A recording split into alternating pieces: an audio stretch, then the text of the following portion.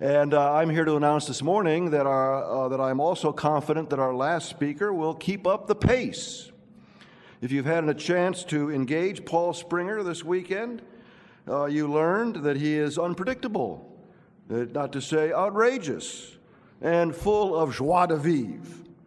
In fact, if you Google him, you'll discover that he is, by legend at least, an expert on extraterrestrial aliens, among other things. That's a little in-joke you'll find out if you Google him. Paul Springer is an associate professor of comparative military history at the Air Command and Staff College at Maxwell Air Force Base, Alabama.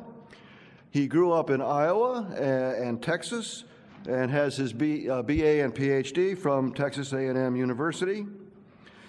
He teaches courses on leadership, strategy, terrorism, and military history. And he's the author of many, many books. I like to compare him to that British historian Jeremy Black, who has already published about 100 books, and I have a feeling that Springer is going to go for that record, sort of like Tiger Woods and Jack Nicklaus. He's the author already of America's Captives, Military Robots and Drones. He has a book in press, Transforming Civil War Prisons, Lincoln, Lieber, and the Laws of War, which I'm particularly interested in, and is finishing up America's Wars, a Military History of the United States from 1500 to the present. He is the series editor of two exciting productions by the Naval Institute Press, Transforming War and the History of Military Aviation. And his current research, this is just his current research, what he's working on now, include books on cyber warfare, military robotics, the West Point class of 1829, and higher education in the American South from 1865 to 1900. He has taught as well at the Texas A&M University and at the United States Military Academy at West Point. His topic for us this morning is thinking about military history in the age of drones, hackers, and IEDs. Please welcome Paul Springer.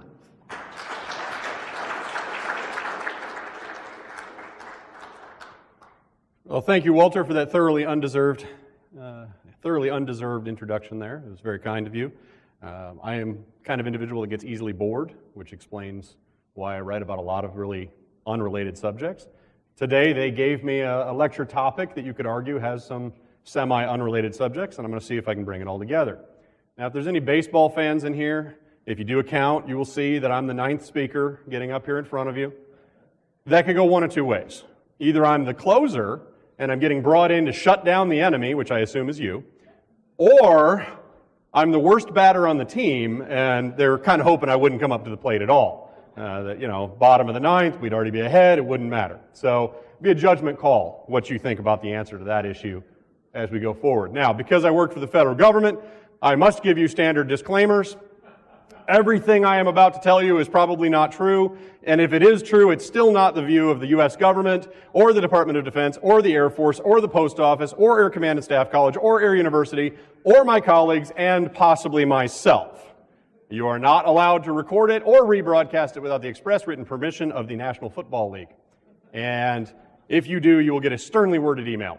So, having done it, see, that's all recorded now. So when the Public Affairs Office gets mad at me, as they do every time I do something like this, then I can just refer them back to the videotape that I presented that disclaimer and it's not my fault, which hasn't worked yet, but it's going to work sooner or later.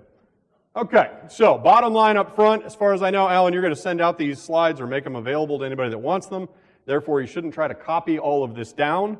But the argument that I'm going to present for you today is that we are living right now in the midst of what is called a revolution in military affairs. And we'll get into exactly what an RMA is in just a moment. But it is my contention that this revolution in military affairs is transforming warfare. It is transforming military conflict. It is blurring the lines between the civilian and military worlds. And when you're at the beginning of a revolution in military affairs, you have a unique opportunity to shape how that change is going to be carried out. You have the chance to influence everybody else that adopts all of the changes that follow. I think the United States is in that position right now in regards to robotic and cyber warfare. And if we do the right things, we can have a tremendous influence, and I would argue we can actually humanize and modify the potential damage associated with warfare going forward. On the other hand, if we fail to act, or if we act in an incorrect fashion, we're just going to make warfare infinitely worse.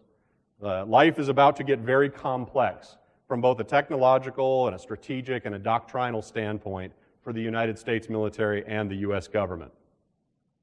So, the term revolution in military affairs was first coined by a Soviet. All of my students in the Air Force are always convinced that I'm a closet communist. I'm not. I'm completely out of the closet. Here I am. The other half of them think I'm a fascist, so it really kind of goes one way or the other.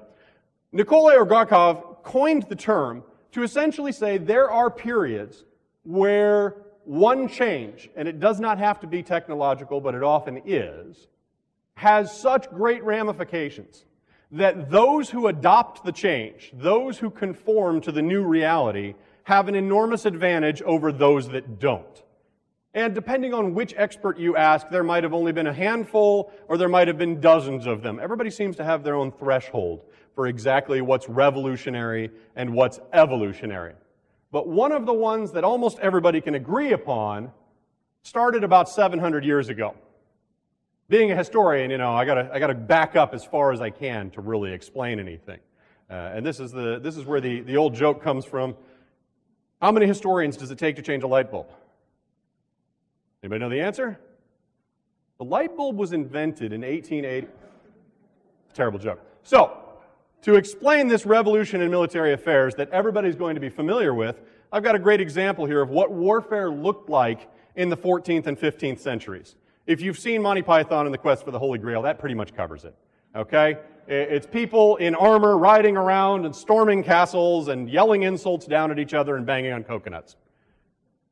But there is a massive revolution going on while this is the norm. And you can see it's all about static positional warfare, long sieges. It is very difficult to make progress in a state-on-state war in this time period. Because, for example, the nation of France has hundreds of castles comparable to these.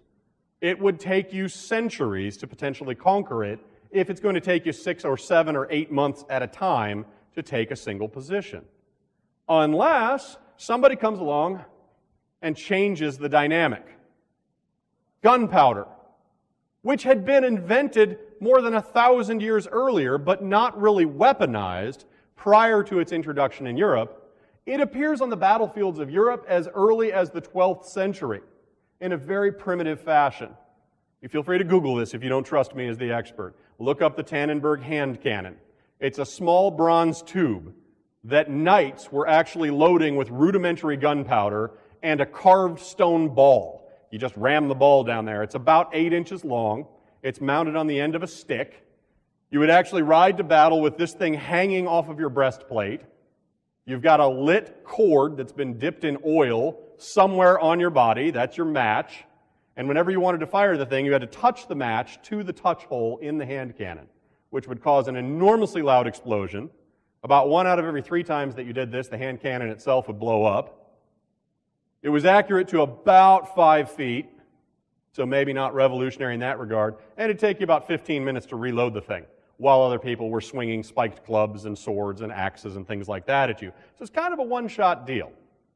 But it had the unique ability to penetrate through steel plate armor, and the sound tended to scare the heck out of horses. So even though it was a one-shot deal, it could be fairly effective once in a while. It didn't take long for people to realize that you could build a much larger model. You could fire much larger stones over much greater distances. And as soon as they started to produce artillery, look at what happens to the siege durations. Whereas before, it was taking you 12 months to capture some positions, and those were the successful sieges. There were plenty that failed that took even longer. Now, you're talking a matter of a few days. It turns out, big tall walls don't do well against artillery. So what do? you completely revolutionize your construction of fortifications. You have a counter-revolution. You start building earthworks. You start building geometric structures that you hope will prevent the enemy from using this new wonder weapon. And you get a fortification revolution that's designed to essentially counter gunpowder. The logical outgrowth, fortifications like this. And you can see there are angles, there are lines, there are trenches. This is considered an almost impenetrable fortification. If you wanted to capture this thing, it would be, once again, a matter of months or possibly years. So the revolution gets countered, things change. Now this is a revolution. It's considered a quick change. And look how long it took. 200 years. And it's considered a revolution, not an evolutionary change. That's hugely important to us here today, because cyber warfare and robotic warfare has been around for decades. The change is currently going on. And when we think revolutionary, we think it's got to be snap. You either had it or you didn't. The singularity occurred and everything was different, and they turned on the matrix and we all got locked in. But that's not the case. It actually takes a very long time. You still want to be one of the first adopters of the successful technologies. So, you weren't just using gunpowder in fortifications and the attempts to conquer them. You're also using it in open battles, because sometimes the enemy just will not conveniently come to where you happen to be. You may have to go chase the enemy down. And as they start to incorporate gunpowder hand weapons, they got to figure out how they're going to use these things. The average gunpowder hand weapon in the 1500s takes about 3 minutes to load. It weighs almost 20 pounds. It's got an effective range of about 50 meters. So, look at me. Go ahead, check it out. We can all agree, I do not have an athlete's body. But I will tell you right now, I can run 50 meters in under 3 minutes. I can crawl 50 meters in under 3 minutes. So Gary's going to get one shot at me with that gun. And if he misses, I am going to go running over there and poke him with something pointy or bash him with something heavy. That's going to be a problem. Unless we can figure out some way to incorporate the old technology, long pointy sticks, and the new technology, gunpowder that's available at a distance. Otherwise, it's not going to be very effective. And they struggle with this for centuries. The Spanish come up with a formation they call the tercio. In the middle are pikemen. They're holding spears that are about 20 feet long. On the edges, these are called the horns. These are musketeers. The horns come out, they fire their shots, they retreat back inside the pikes. The pikes come out and hold off anybody that wants to run over and hit me, while my musketeers reload. Now I've got range, but I've also got defense. These things might incorporate as many as 5,000 troops in a single formation. They're unwieldy, but they're better than anything anybody had tried before. And for a while, the troops that use the tercio and use it well sweep the battlefields of Europe. Until, and this is the last time you're going to hear somebody say this, the Swedes become a dominant military power.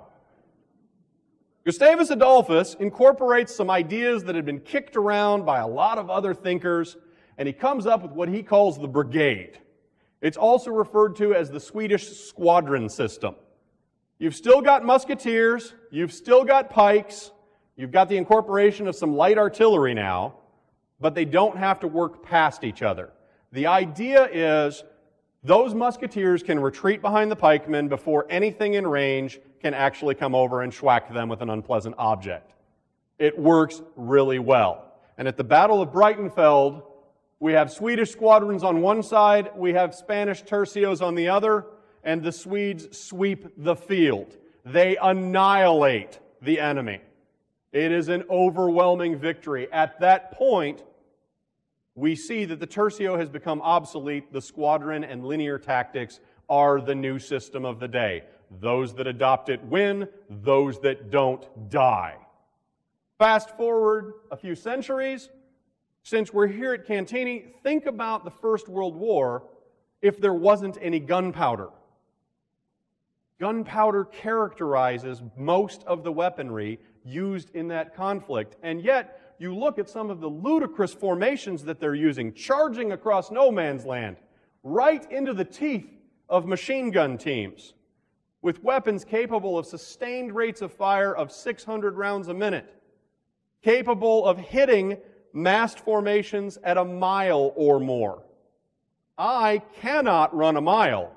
Well, I probably could just leave it at that. All right? I definitely cannot run a mile in under 3 minutes. It is impossible to charge against these types of weapons in open ground. You just can't do it. You're going to have to look for some other form of revolutionary technology. Now, to go along with these technological changes, you then get social changes. You get efforts to mitigate some of the worst aspects of this new technology. You get attempts to change the rules of warfare. And sometimes you try to change the rules in order to preserve the current status quo. The major powers want to remain major powers.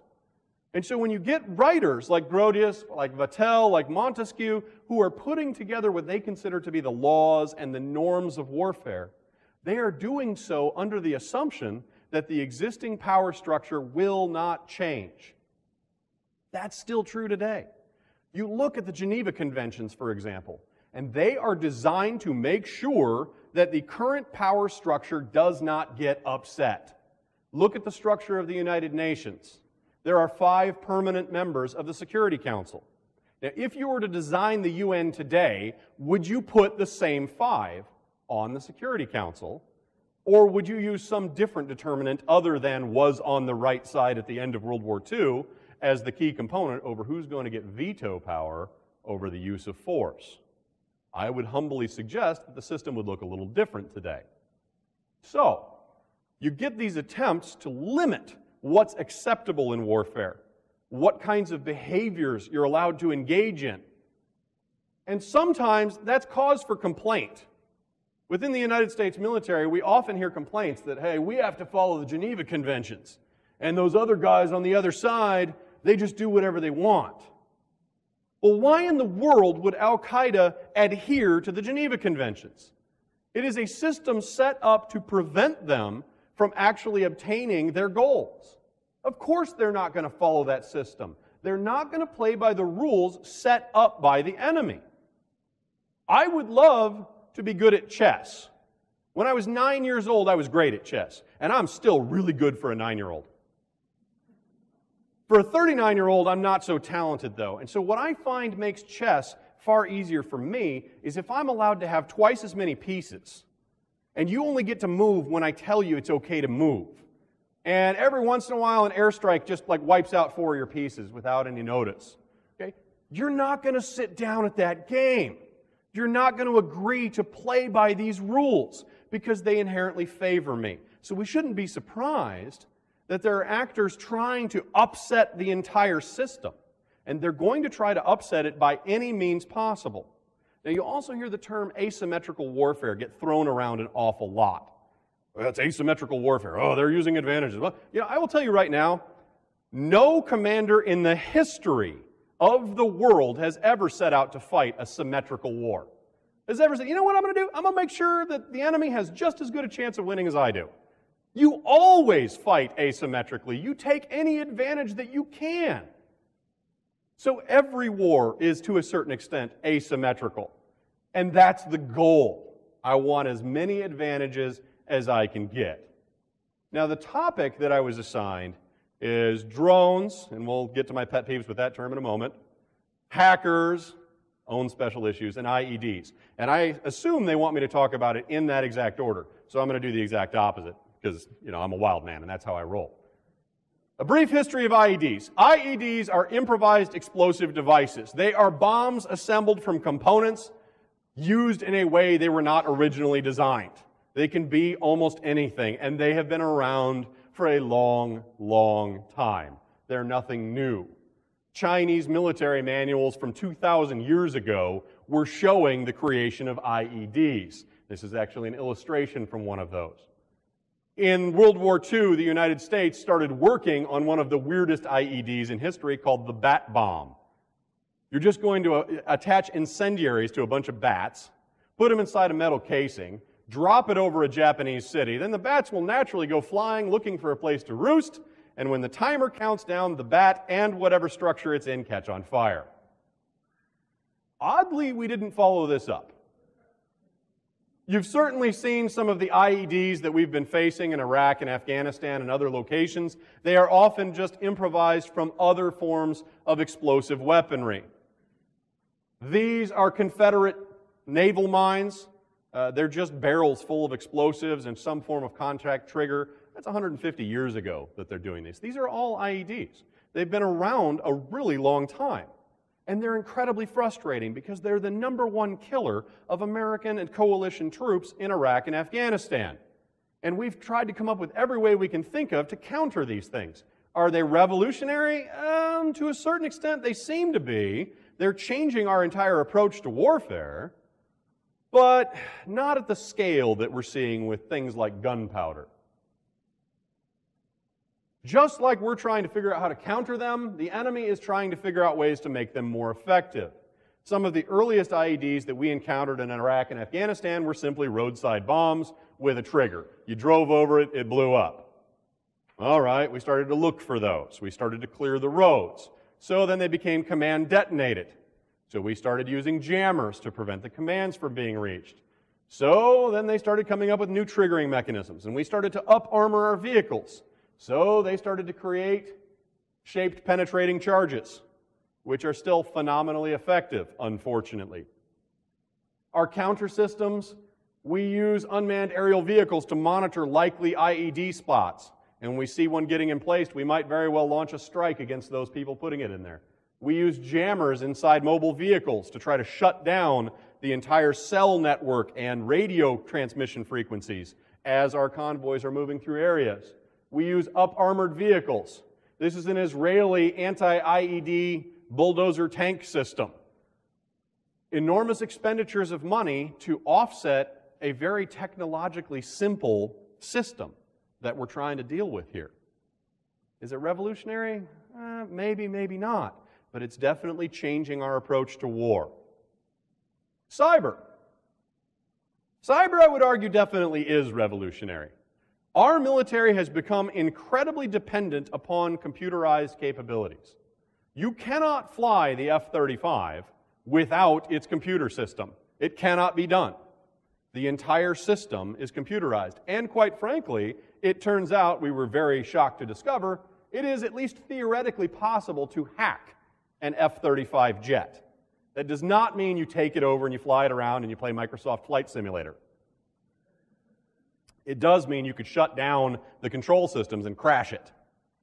So that's a bit of a flaw, and maybe we'll try to fix that before we field it. Computers are tied into everything now. You all know this. How many of you have some form of wireless device with you right now? You see, look around the room, because there's a few people playing on them and they didn't even hear the question. Right? Me too. I'm in. Lunch? Did he ask for lunch? They're everywhere. You can't get away from them. You can't live without them at this point, it seems like. I mean, a lot of you are teaching teenagers, right? You know where this is going. How many of those teenagers do you think, if it was an option, would volunteer to have a cell phone surgically implanted in their brain? Think about it, right? But that's way off. That's at least 2018 before that happens. They'll graduate before that happens. That's where we're headed.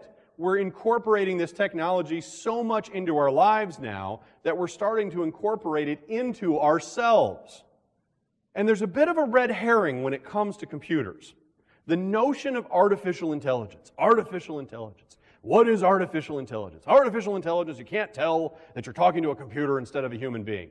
There is almost no compelling reason to pursue artificial intelligence. There's no point to creating an artificial human other than, I don't know, because you want to, or that other component, sex bots. But that one doesn't have to be smart, apparently. Look it up on Google, but not maybe in a work environment. So, Alan Turing, on the left there, he's the guy that came up with what was called the Turing test. And this was the artificial intelligence test, that effectively you communicate with a computer and a human being through some kind of a mechanism so you can't tell which is which just on the sound of their voice, maybe through a typing system. You ask questions to both of them, and if you can't determine which one's the human, then you can consider the computer to be artificially intelligent. But here's the thing. What's the point? What you need are specialized computers. Computers are way better than we are at a lot of functions. Right? Think about a simple calculator. How fast can you calculate the square root of 3,194? Well, if you got a calculator, it doesn't take long at all. If you don't, then you got to work your way through it, think it through. All right, I carry the 2 and I do all that stuff. Okay? What we want is specialized intelligence. And when it comes to military technology, that is certainly true. So it's a bit of a red herring when you hear people talking about the singularity, which is something that Mike mentioned yesterday, the idea that at a certain point in the future, computers will become smarter than we are. Well, they already are, but only in certain very specialized tasks. There are a lot of things that humans are way better at. Judgment calls and, sensory perception type stuff, we're really good at. Not so good necessarily at balancing our checkbooks, but a bit of a trade-off. Now, there are certain things in the military that computers do that we can't dream of doing. So you look at these systems down here. This is a close-in weapon system. It is designed to track and fire on incoming projectiles or incoming aircraft that are a threat to naval vessels. You define the parameters of what a threat is and you turn the system on, because human beings cannot track inbound projectiles and pull the trigger fast enough to actually shoot them down. This is not skeet shooting. All right, we were bad at that in World War II. We were bad at it in World War II. We were so bad at it in World War II that when we started facing kamikazes, we told our gunners to stop shooting at them. And instead we said, all right, this is your sector of fire. Your job is to just hose it down with bullets. And everybody else will have a sector too, and then we'll just hope that these Japanese guys fly into the bullets. And that actually worked really well, comparatively speaking. But humans can't track inbound mortar rounds, inbound cruise missiles. Only a computer can calculate that and make it happen. You're all familiar, I'm sure, with the Patriot missile battery, which did great work all the way back in 1991, shooting down Scud missiles. Now, I want you to imagine a human being trying to track that missile and fire the shot. It's not going to happen. So this specialized intelligence is a really good thing. But there are dangers to it as well. Because the more information that we turn over to computers and put under their management, the more fungible that data becomes. Data can be changed. It can be altered. It can be deleted. You've all lost files that you desperately needed. It happens to all of us sometimes. And the more information that we put into an accessible area for computers to reach, the more likely you are to have other computers and other actors interfering with that data. The number one example of that principle right now is housed in this building right here. The Chinese People's Liberation Army Unit 61398. Basically, it's their hacking corps. Their entire job is to launch cyber attacks. And they work 9 to 5. It's the weirdest thing in the world. DoD networks get attacked from 9 to 5 Beijing time. And the number of attacks that we face every day then drops, just plummets as soon as it's time to bail out and go home. And we know then, 16 hours later, they're going to be right back at it, hacking away at us again. We face tens of thousands of cyber intrusion attempts every single day, and that's just the DoD. And these guys do not limit themselves to attacking the United States and the United States military. They go after any data they can grab. They go after contractors. They go after businesses. They go after banks. They go after individuals. That's their job. And they're really, really good at it. Unfortunately, right now, the United States cyber capability is considered number 6 in the world. We're not number 1. We're not even close. We are currently tied with Iran and Poland in terms of our cyber capability. We are far behind the Russians, the Chinese, the Israelis, the Estonians. Surprise entry there. This is our new reality, that we have fallen behind. We have kind of ceded the lead on this. And if they're the earliest adopters, and they're the ones that have effectively said it's fair game to attack anywhere, anytime, anyone, for any reason, to grab up any information you can and use it however you want, then the rules of the game are clearly different than the way that we might wish they were or assume they are in terms of acceptable behavior in wartime. Now, we tend to function under the assumption that in wartime, there are legitimate targets and there are illegitimate targets. People in uniform, fair game. People just driving down the street, back on the home front, not fair game. The Chinese do not see it that way. They are convinced that in the event of a conventional engagement with the United States, they will not win unless they use their asymmetric advantages. And that's going to include things like attacking our power plant systems, so trying to shut down electrical generating capability for the entire United States, attacking our infrastructure. Imagine what happens if every street light in New York turns green at the same time. Attacking any form of data storage that we've got. Imagine what happens if the credit card companies lose any idea of how much you have or haven't spent, or worse still, lose the ability to process payments. How long could you survive today based only on the cash that you have on you? Since none of you live here, how long would you make it? For most people, the answer is a couple days. A couple days with the cash they've got, because most people just don't carry a lot of cash around. We assume that our networks will always work. We assume that our card is always good. Well, that may not be true if we get into a tussle with a country that sees itself as having a significant advantage in the cyber realm. And so it's something that we always have to think about in terms of conflict. They are not going to limit themselves to the kind of conflict that we want to fight. And if we aren't aware of that, and if our students aren't aware of that going forward, they're going to have a very nasty surprise at some point in the future. Conflict, I would argue, human conflict is inevitable. And so you've got to accept the existence of conflict and do the best you can to develop as many advantages as you can. Now, speaking of advantages, we've talked about nuclear weapons. Jim did a great job of laying out his concepts for why he thinks that proliferation is falling and the number of warheads aren't out there. I would say the number one reason that proliferation has been curtailed is the state of Israel, which does not tolerate nuclear neighbors. In 1981, they attacked the Iraqi nuclear reactor at Osirak. Hit it with an airstrike, wiped it out. Iraq gave up its nuclear ambitions because they were pretty sure the Israelis would just come back if they ever tried to do it again. One you may or may not have heard about is 2007. In Operation Orchard, the Israelis launched an airstrike against Syria, where there may or may not have been a reactor. You ask the Syrians, there wasn't. You ask the IAEA, there totally was. The International Atomic Energy Administration, they were not allowed into the site for about 3 months after the strike. When they got there, they found that everything had been bulldozed and cleaned. And so it was just an empty ground. And the Syrians said, see, we didn't have anything here. There's nothing to worry about. At which point they then pulled out their Geiger counters and went, we're worried. Look at that. They're pinging. What you might not know is that the Israelis launched a massive cyber attack the night of that airstrike.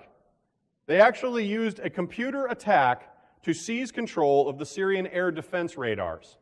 They shut down the entire Syrian air defense system without the Syrians even knowing they had been penetrated.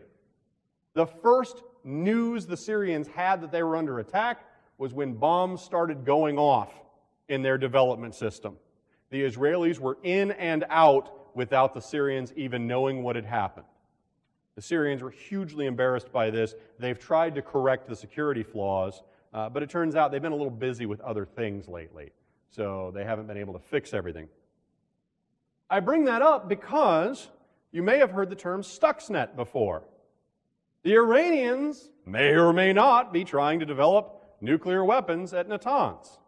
That is a much farther away target for the Israelis. And even though the Israelis did an air training mission across the western Mediterranean to the exact distance that it would take to reach Natanz with an airstrike, message received, the Israelis are not sure that it's a good idea to fly across Iraqi airspace to reach Iran.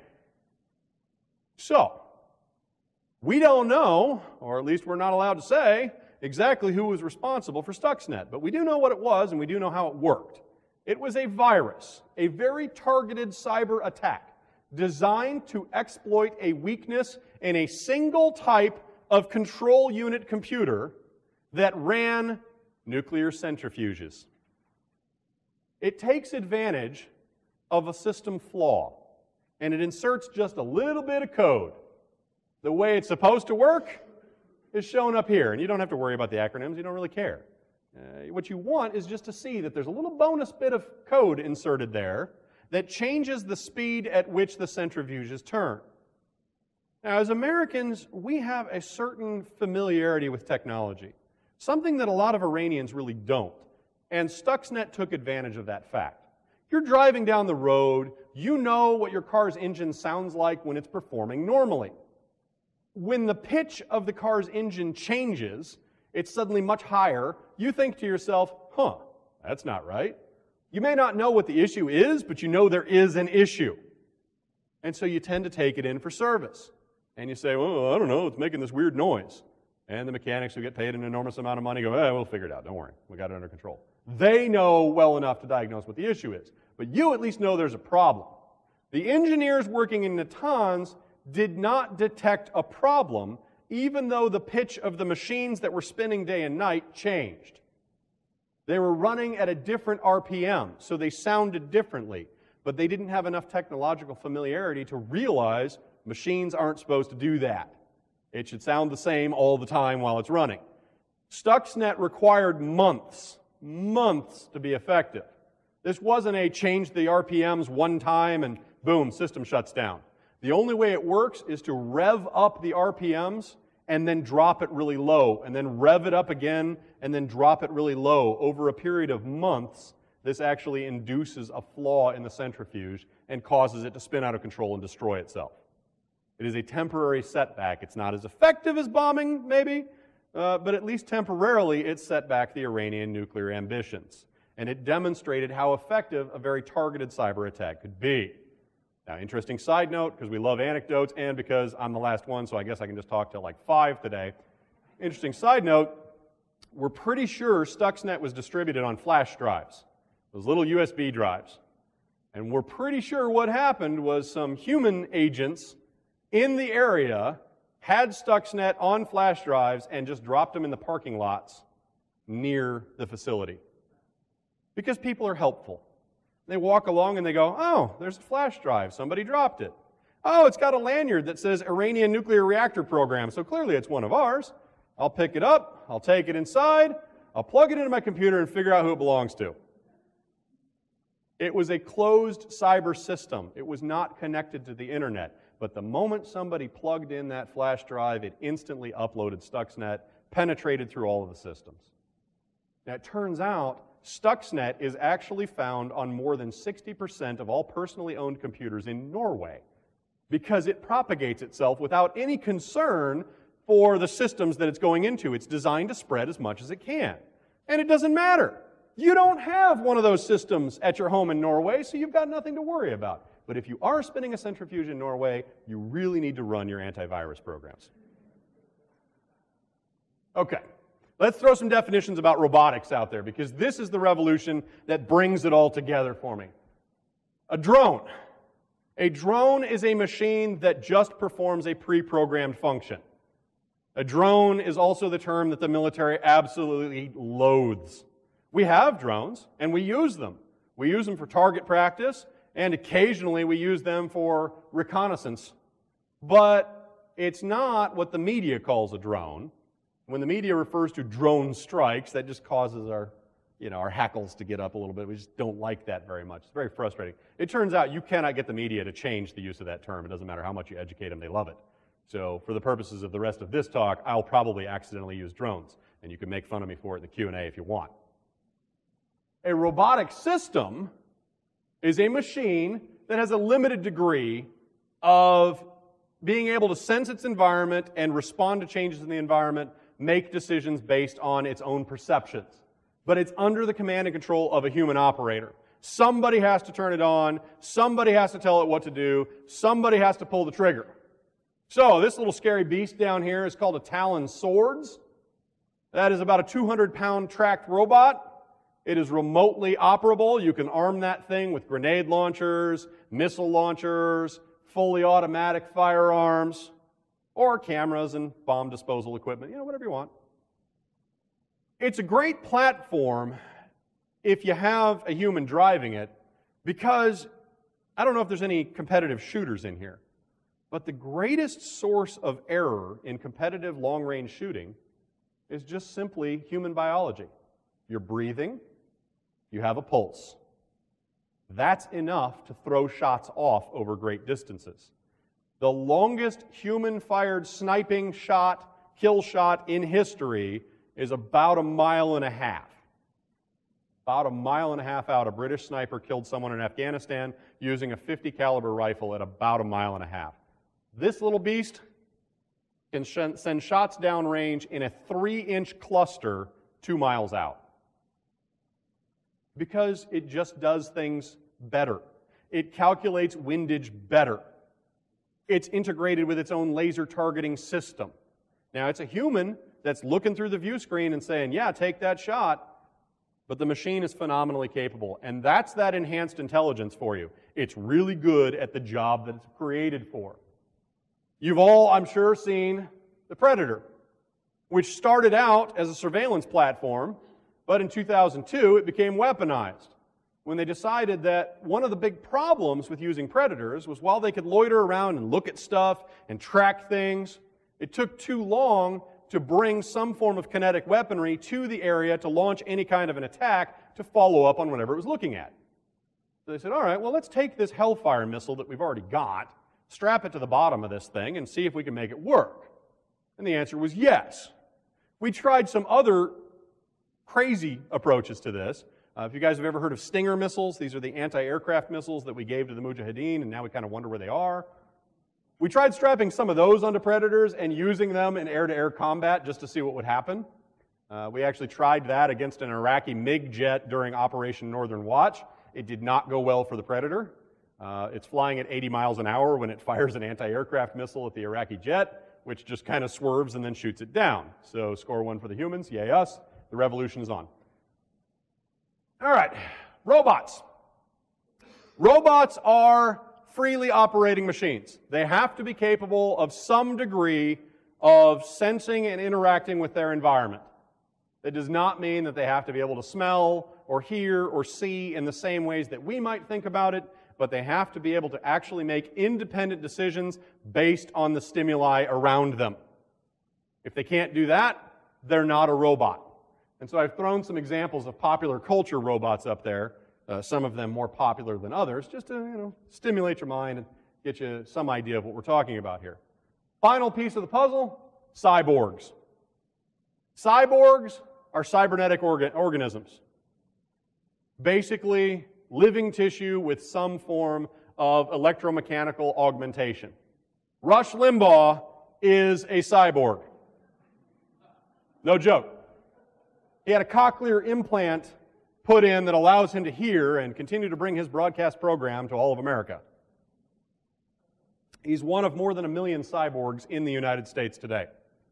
There are an enormous number of advances in terms of cybernetics these days, and that's a positive use for the most part. But there's nothing to necessarily stop people from trying to enhance themselves with what you might call cybernetic upgrades. Now, in the case of this individual, he lost his eye in a childhood accident. He's actually a professor, and he wanted to do an experiment, so he had a camera implanted in his eye socket that records and wirelessly broadcasts everything he sees. And it's this kind of bizarre human experiment about what we perceive and what we don't. A different professor, I don't know why it's always professors, but it is. A different one had a camera implanted in the back of his skull to have an eye in the back of his head to show everything that was behind him. Weird, in my opinion. But in his particular case, he's not a cyborg. He's got a camera strapped into his eye socket, but it's not actually tied into his body in any way, shape, or form. He might as well just be carrying a camera around. However, there have now been 6 patients in the United States that have had a special implant put into their eyes to allow them to renew their eyesight. They had lost it to a degenerative disease.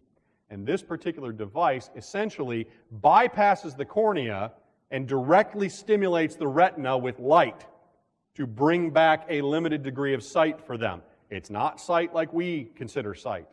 Although, we're all getting a little older, so some of us have worse sight than others. Let's see. Lenny, you still back there? Yeah, okay. So, in this particular case, we're seeing some significant enhancements, and that's a good thing. But if you want to go down the pessimist side of things, imagine military service requiring you to accept cybernetic upgrades as part of your service. Sounds far-fetched, right? And it is, unless somebody else does it. Because if our troops are suddenly far less capable than anybody they're facing in the field, if the enemy has a massive advantage, you will either adapt or you will die. Those are your choices in these revolutionary changes. That's right, you wanted me to leave this on a high note, didn't you? I'm sorry. Okay, where we were with military robotics, we've been doing this a long time.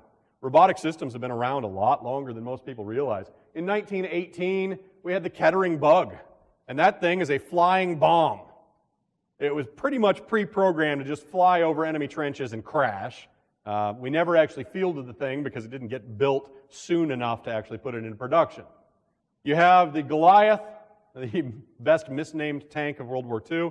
The Goliath is actually a remotely driven anti-tank mine. The goal is to just drive it under enemy tanks and blow them up. This is very similar to the Russian system of strapping anti-tank mines to dogs and training them to run at enemy tanks. It's true. Feel free to look that up. At the end of the war, as you can see, there were a lot of Goliaths left. They didn't work very well because they were not wireless. They actually had to unspool wire behind them, which turned out to be a pretty significant vulnerability. You're probably familiar with the V-1 flying bomb. You might be familiar with the V-2. This is the Soviet teletank. The teletank is a remotely operated, radio-controlled tank. The Soviets in World War II are actually trying to create swarms of these things. And the idea is you have one human crew in a tank, and all the other tanks just do the same thing that that tank does. So when they fire, when the humans fire, all of the remotely operated tanks fire as well. They tried to employ these things against the Finns in the Winter War. As you might imagine, it went horrifically bad. They actually wound up shooting most of their own teletanks with the human-operated crews to avoid them being captured by the enemy. Disastrously bad idea. But when you're on the cutting edge, sometimes you're going to make mistakes. Here we see some of the more recent advancements. The Teledyne Ryan Firebee was originally a target drone until somebody had the bright idea to strap essentially a TV camera onto it and start flying it over very, very defended areas in the Vietnam War. You could send this thing on recon missions where you would not send manned aircraft. It would fly the pre-programmed route, it would come back, you could recover it, you could launch it again. A lot of them got shot down. One of them managed to make it through about 70 missions before it finally got shot down. We started flying those over China. We started flying them over Vietnam. We considered flying them over the Soviet Union. By the 1980s, we're playing around with a precursor to the Predator. This is the Pioneer. It's similar to the Predator. It's almost like a remotely controlled airplane that you might see from a hobbyist with a camera attached to it. It's pretty slow. It can loiter for a long time. It had become completely obsolete by 2003. So when we decided we were going to go to war against Iraq in 2003, we took all the Pioneers we had left, we stuck a bunch of squawk boxes on them so that they would have enormous radar signatures, and then we just flew them over Iraq just to see what would happen. And the Iraqi air defenses lit up, and we went, oh, that's where all their radars are. So they're attacking our Pioneers, and they're so bad at air defense by 2003 that some of the Pioneers actually cleared Iraqi airspace, had to be crashed by their operators so they wouldn't penetrate into Syria. But immediately following behind them were stealthy aircraft that then attacked the radar sites and wiped out the Iraqi air defenses. That's just recycling. That's just good stuff, right? You don't want to waste any of these assets. Kevin Warwick down there. Kevin Warwick is a British professor, always a professor, who decided to essentially put electrodes in his wrist that then allowed him, once they mapped the correct frequencies, to wirelessly control this robotic hand. Making it a little creepier, after they'd done that for a while, Kevin's wife then had an electrode put into her wrist that allowed them to wirelessly control each other's hands. Creepy, right? But it turns out if you induce the right amount of current on a nerve, then that will cause your fingers to move independently of whether your mind wants them to move or not. What made it interesting to Warwick was that he could feel what his wife was doing. So his wife could actually signal him through their thoughts. That was back in 2000. We're making a lot of progress since then. Where we are now, you've got the Reaper, which carries 14 times the payload of the Predator. You've got the counter-rocket artillery mortar. This is a close-in weapon system capable of engaging 60-millimeter mortar rounds that are inbound. You have the Atlas robot, which Mike showed you some of that yesterday. This gentleman has been connected to a cybernetic hand.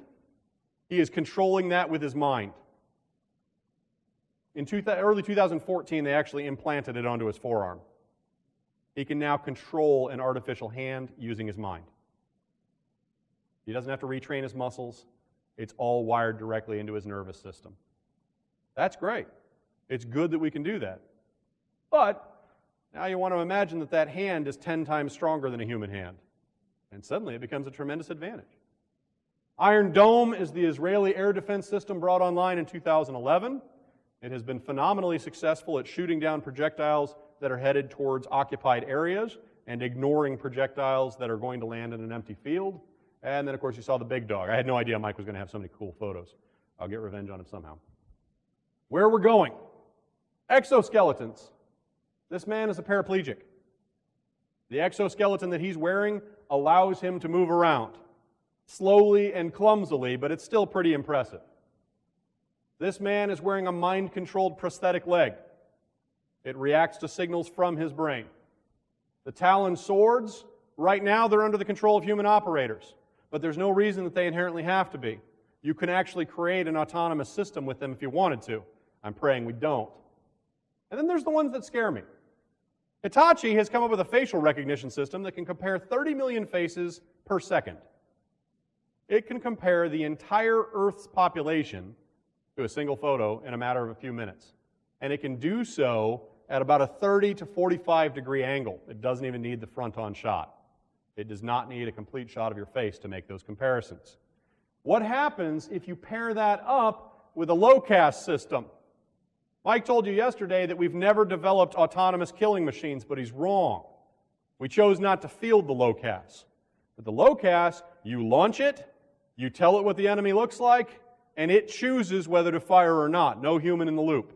It fires 3 submunitions, then turns itself into a kamikaze for a 4th strike. Now, what do you think happens if you pair a low-cast with a facial recognition system like this? And by the way, the low-cast can loiter over a city for about 18 hours. So imagine that you just go, all right, you're going to go get Mike. This Mike, not the one that left. But maybe we should go with Mike Horowitz. If I know what city he's in and he comes outside, I launch a handful of these over the city, I have a reasonable chance of getting him.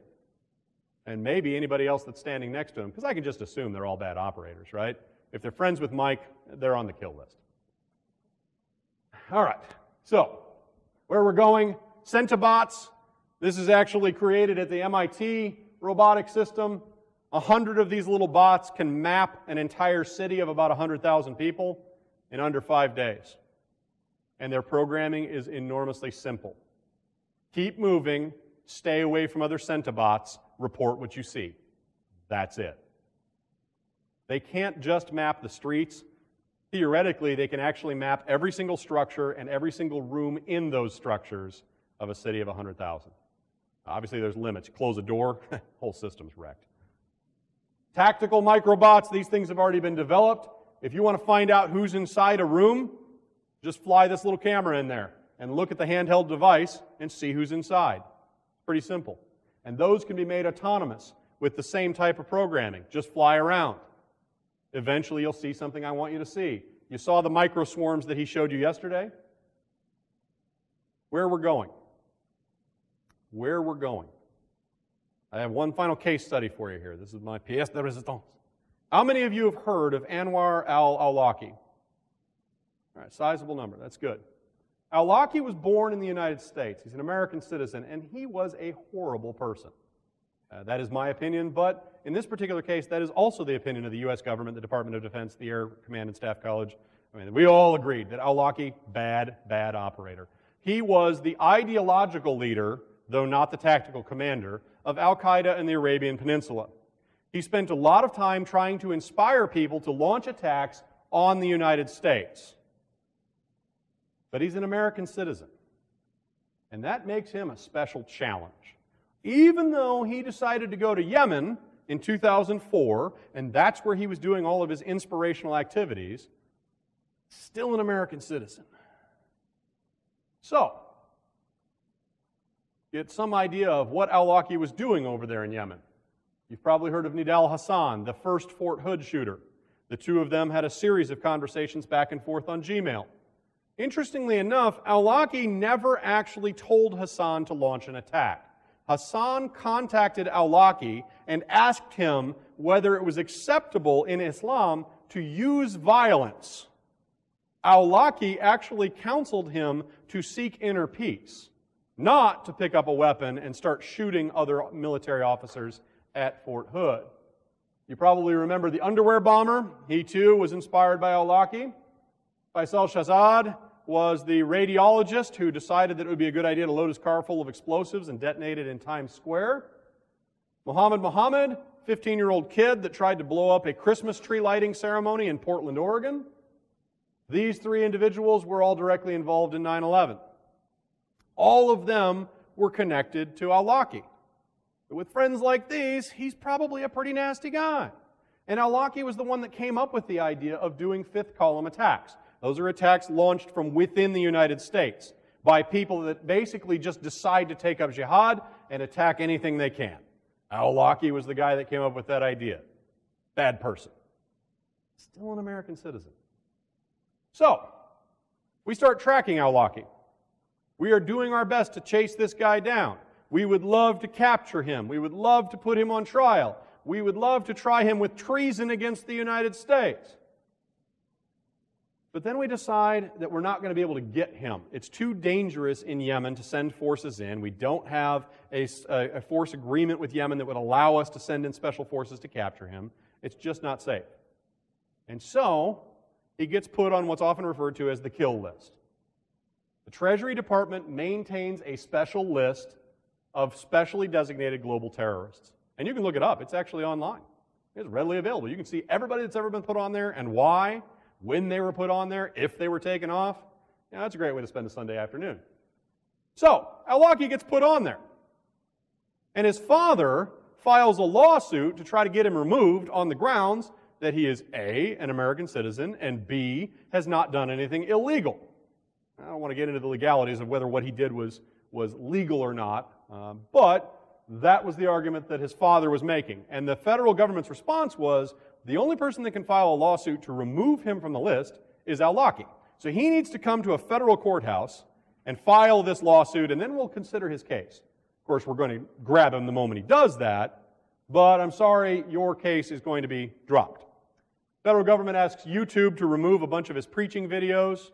They comply with removing some, but not all of them. You can still see some of his sermons on YouTube if you're into that sort of thing. He gets charged in Yemen with murder in absentia, because even though he's in Yemen, the Yemenis don't know exactly where he is. A Yemeni judge issues a dead or alive order on al-Awlaki to Yemeni forces. His lawsuit gets dismissed in December. In May of 2011, a predator fires some hellfires at a car we thought was carrying al-Awlaki. Turns out al-Awlaki and his Confederates had noticed the predator up in the sky. They pulled underneath some trees. They changed cars. So the two guys that were killed were a couple of his subordinates, but not him.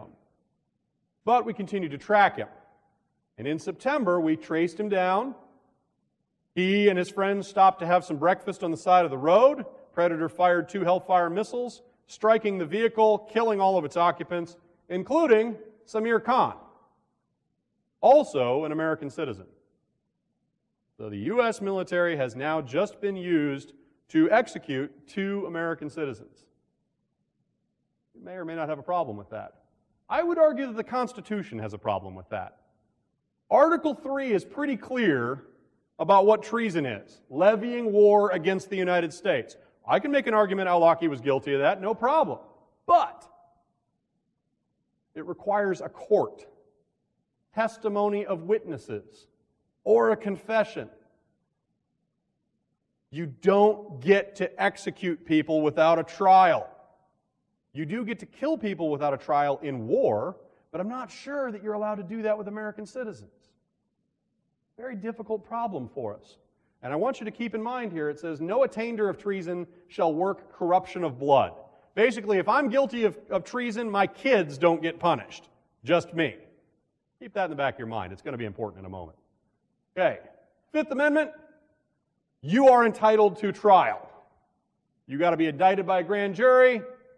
You cannot be held responsible for a capital case without a trial. Sixth Amendment, speedy and public trial. Confronted with witnesses, assistance of counsel. None of these apply in Al-Awlaki's case. Instead, we executed an American citizen because it was too difficult to capture him.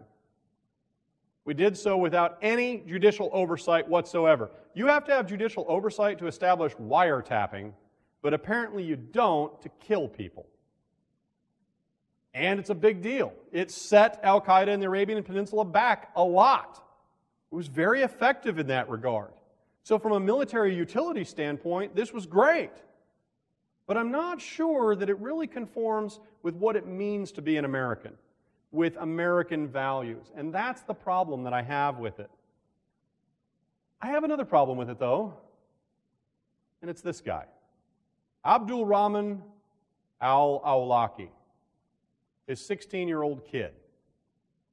Abdul Rahman hadn't seen his father in 5 years when his father was killed. He went to Yemen to live with relatives to try to find his father. And when that wasn't working, he heard rumors of where his father might be. So like any 16-year-old, he doesn't listen to the family when they tell him not to do something. He actually steals the equivalent of $40 from his aunt and hops on a bus to go to the town where he has heard his father is. What he doesn't know, because it hasn't been announced yet, is that his father's already been killed in a predator strike a few days earlier. He leaves a note behind for his family. Family wakes up, they see the note, they call other family members in the town that Abdul Rahman is headed to, and they say, hey, 16-year-old idiot's on a bus. Can you grab him, please? He's looking for his father. He's not going to find him. Can you watch out for him? He can't be running loose like this. So the family says, yeah, no problem. We'll hang on to him here for a couple weeks, let him hang out with his cousins, get to know this branch of the family, and then we'll send him back. He has a great time. Like any teenager, he's taking all kinds of cell phone photos and posting them to Facebook of all the fun things that he's doing with his cousins and all of his friends. They're having a great barbecue on October 14th, 2011. Hanging out by a campfire, Abdul Rahman is headed home the next day. Until a predator fires 2 Hellfire missiles and a 500-pound bomb gets dropped on their campfire. 9 teenagers get executed, and we can't even tell the body parts apart. They have to get buried together because, for all intents and purposes, they're annihilated. Why? Well, that's the million-dollar question. When the federal government gets challenged on this and they're asked, hey, why did you kill this 16-year-old kid? The response is, he was a 21-year-old jihadi who had taken up arms against the Yemeni government and the United States. He was an Al-Qaeda operative. And the family went, well, no. Here's his birth certificate. He's a 16-year-old kid from Denver. So then, the federal government says, well, we don't really have to answer this, but we're going to. He was meeting with Ibrahim al-Bana, really nasty Egyptian, major important player in Al-Qaeda in the Arabian Peninsula. And the family said, no, actually, here's the cell phone posts that he posted to Facebook the day he was killed. Al-Bana wasn't within 200 miles of that campfire. And that's the danger of the military robotics path that we've headed down. It has become so tempting to use force because we can do so with impunity. Now we can launch strikes and there's no possibility of retaliation. Now we can hit and never get hit back, or at least that's the presumption. But it's not going to be the case for very long. And the problem is you're blurring the lines for what's acceptable military behavior. You're changing the rules of the game. Should American military personnel flying a Predator out of Nellis Air Force Base in Nevada be considered legitimate targets of war. They're in uniform, they're engaged in acts of war. Is it okay if a foreign agent were to break onto Nellis and kill them? Would that be a legal act of war? Yes, under certain circumstances. But do you really want them to become legitimate targets when they're stopping by the store to pick up a gallon of milk on the way home after fighting their 8-hour shift in the war? I don't think that's a line that we want to blur a whole lot here. We can set the standards for acceptable behavior. My final contention is that we are currently instead rushing down the path of embracing every technological innovation without giving much thought to what it means to use it, to what the ethics, the morality, the legality is or should be. I think that we are diving into the deep end of the pool, and we haven't given a thought as to how we're going to swim. Now, thanks to Mike Horowitz yesterday, it is now cliched to have a picture of Terminators at the end. But I didn't have a way to change that before this, so it was supposed to be an awesome finish. And instead, it's just the end. But I am open to your questions. Anything you want to throw at me, I'm wide open.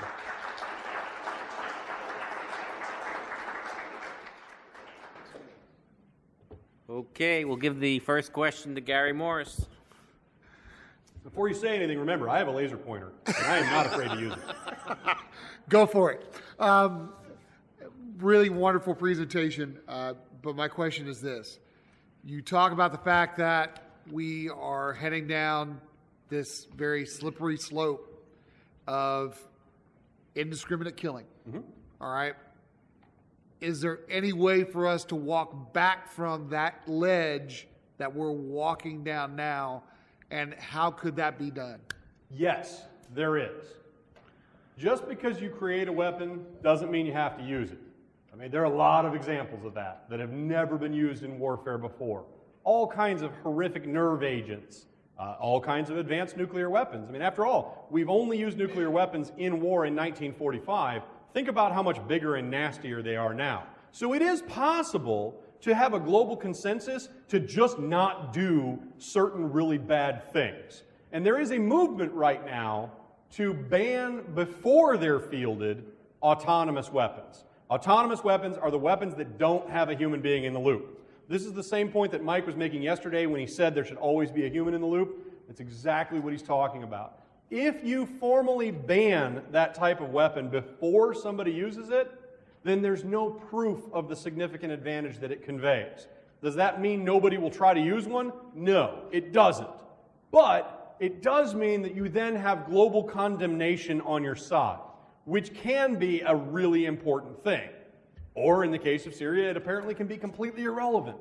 You know, there is no great perfect answer. But what I would say is we should guide ourselves by our own principles. I don't think this is a good thing. I don't think that it fits well with what it means to be an American, with how we go about our interactions in the world. And I think that the United States has shown leadership on a lot of weapons systems where we've actually tried to reduce things like nuclear stockpiles, where we are unilaterally reducing our stockpiles and hoping other people go along with us. To me, autonomous military robotics, they are just a horrifically bad idea that somebody is likely to do unless there's a consensus that nobody will do it. Because weak non-state actors are not going to be able to develop these types of weapons. These are major world hegemonic power weapons. This is not something that proliferates. And if you all agree not to develop them and not to build them and not to field them, they're not going to filter down to those non-state actors. On the other hand, RPAs, those things, remotely piloted aircraft, those are being flown by Hezbollah right now. Hezbollah has used Iranian models of RPAs against the Israelis, including armed variants. You know, that level of stuff filters down in part because it's really easy to make. You want to make an armed RPA, go to the local hobby shop. Go buy yourself a fairly large remotely controlled plane and then think of anything that might explode that you can attach to it. There's a lot of ways that you can make that thing unpleasant. So, you know, these, on the other hand, way more sophisticated. You won't build these in your own garage. Final question, Mike Anderson. Yes, sir. I was wondering, what measures are we taking to retaliate against Chinese hackers, and why are we on the defense? Why are we not on the offense and hacking them? There are a couple different schools of thought on that. One is that we're doing it just as much as they are. We're just maybe not as public about it. You know, is the NSA and Cyber Command doing all kinds of offensive activity that we don't know about? Well, they might be. I mean, after all, thanks, Ed Snowden, for letting us know that they're listening in right now. You know, everybody wave at the NSA. So it could be that we're actually doing the same stuff, although the Chinese have created their own, basically, corner of the internet that they are capable of cutting off from the global commons at any time. We do not have that capability. We're nowhere near that capability.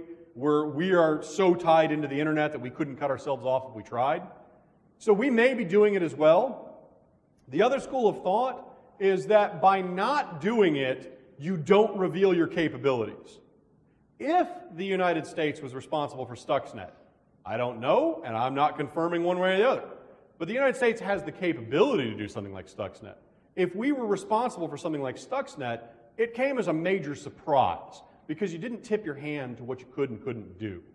And it could be that we're effectively trying to get the Chinese to show us how capable they are or are not at this kind of penetration. The problem, though, is not really the DoD. The DoD is doing a pretty good job of defending itself and keeping them out of most of our really important networks. We have multiple layers of networks, and they've been very irritating at the unclassified level, but on the classified network, they're pretty much secure from that.